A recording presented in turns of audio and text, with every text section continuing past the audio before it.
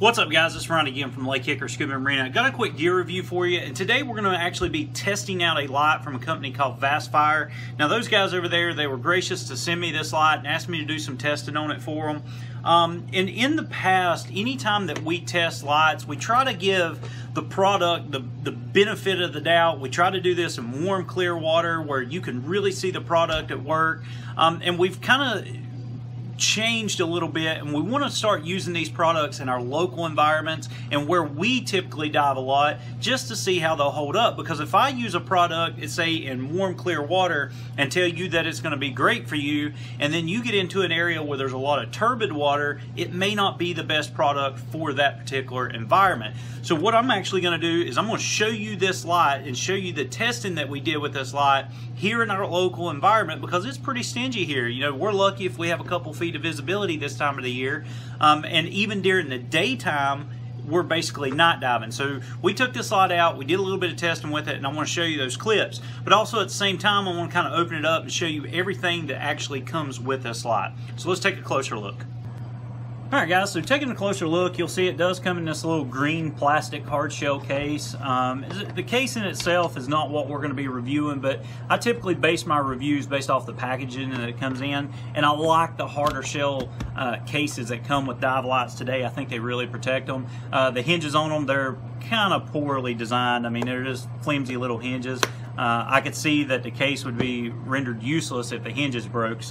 But the little clips here, we're just going to pop them open it up, see what all comes in the case. I can immediately see that we got a light, we got a charger, we got some spare parts here, O-rings, things like that. So what we're going to do is we're going to pull them out, we're going to look at each piece individually, and then I'll show you some clips where we've already used this light, say in a search and recovery scenario, and I'll talk about the pros and cons, or what I like and what I actually disliked about it. So it looks like we got a little 2-port charger here. We do appear to have two 18650 batteries. So that's very common today with a lot of dive lights. We've got the light itself, pretty neat little compact design. Looks like we got some spare O-rings, and it appears to be 2 O-rings here. So I'm going to automatically assume this light, once again guys, I've already used it, but when I see this to begin with, I'm going to assume it's not a twist design, because with most dive lights today, now you're going to have 3 O-rings versus 2. So I'm going to say, since it's got a little push button here, that's the only purpose of the 2 O-rings versus 3. And then of course we've got a little bit of silicone grease here. It looks like it's just a little glob in there. When you replace O-rings in lights, it doesn't take much grease, so this little grease, or a little bit of grease here, should last you a very, very long time. So let's set this aside. Let's take a look at each component real quick. Like I said, starting with the batteries, I like the fact that they sent 2 batteries for it. That way you can always have one charged up, ready to go, and then of course you got the one that you're going to put in your light itself. Now the charger itself, I'm a little on the fence on. The charger, there's nothing actually wrong with the charger. I've got several of these battery chargers like this.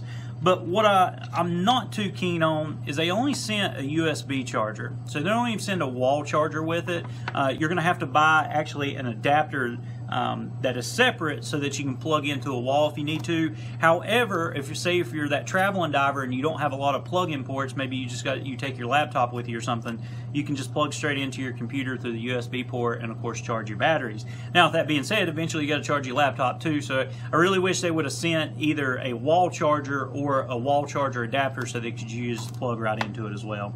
But that's the charger. Once again, grease is grease. There's a lot of different silicone lubes out there, and then the 2 spare O-rings.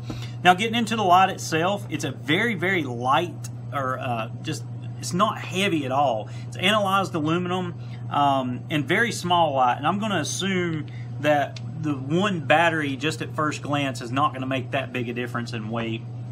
So as I stated, it does come with a push button design, and I've kind of went through the years to where I like the push button, I like to twist on, I go back to liking the push button, and it's all personal preference. It's really up to you which one you like. One of the problems I find, and I typically will use the twist head designs, but one of the problems I find with twist head is if you turn it off just to the point that you don't break the O-ring seals, the deeper you go, through Boyle's Law, that pressure is going to increase and it's going to turn your light on. So if you're using it as a backup, those twist-on lights can still come on sometimes. This is pretty pretty secure either turning it on and off. It does come with a lanyard hole, but one thing I didn't notice in the case, there's no lanyard. There's no wrist strap or anything like that. Me personally, I always tie bolt snaps, and one of the things that you're going to see throughout these clips is I actually have a bolt snap tied to mine so that I can actually clip it off when I'm not using it. So yeah, I kind of wish they would have sent some way to secure the light. But let's go ahead and get it opened up, get the battery installed, and then we'll talk about the features of it, the lumens, all that, and then kind of go from there. So it just takes one of the 18650 batteries here. Like I said, always have one charged up ready to go, and of course you can be using one. Just simply twist the head of it down, and then we're going to operate it, and this one automatically comes on. But we're going to operate it with this little push button here. So if I push the button, I can push it, I can go to a high beam, I can go to a low beam, and I can, of course, turn it off. Now this one also has a strobe feature. So if you take the button, turn it on, and then press and hold the button, it'll actually go into a strobe as well.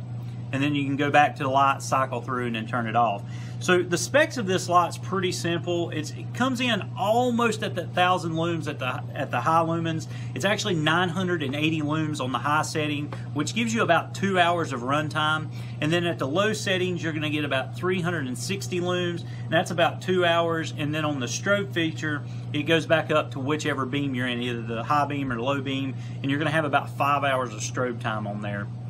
So all in all, it's a decent light as far as lumens. My minimum for a primary light, what I personally like, is typically around the 1,000 lumen mark. To say that 980 lums is not quite 1,000, that's true, but would I call this a 1,000 lumen light? Sure, that's basically what I would call it. It would work as a primary light for me personally due to its compact size. I think I would rather have this as a backup light than a primary light. But if it was all I had, definitely it would be a great primary light. Now, that being said, it's really going to be dependent upon what type of diving you're doing.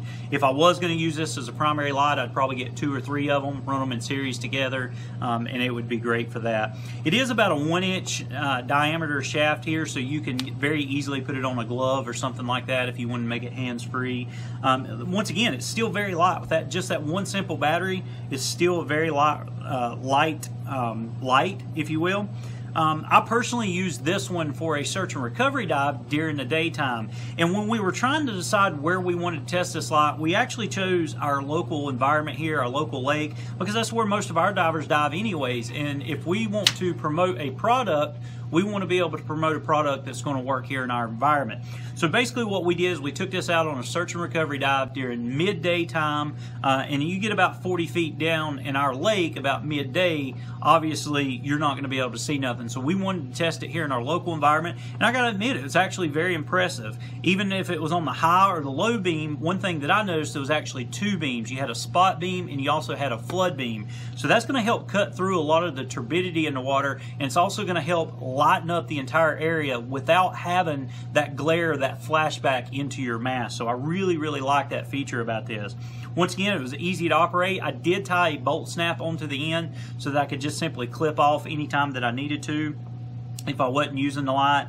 And then even when I found the object that I was looking at and I got the light close enough, like I said, I didn't really have that kickback. Now the camera's going to kind of look like it's kicking back on my hand, but when that light's getting diffused throughout the water column, you're not going to really have that kickback effect. So there's not going to be much glare or flashback in your mask. But all in all, it's a decent dive light. Would I say it would be my primary dive light? Probably not. I would definitely probably use it as a backup light.